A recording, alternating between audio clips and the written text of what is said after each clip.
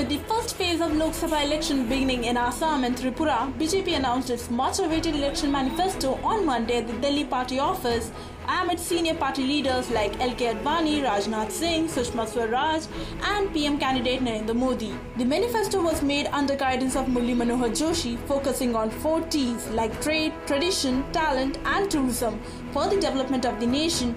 On the other hand, it also raised issues like rebuilding Ram Mandir and Ayodhya. When asked about the reported difference over the Ram temple issue, BJP senior leader Arun Jaitley defended the manifesto.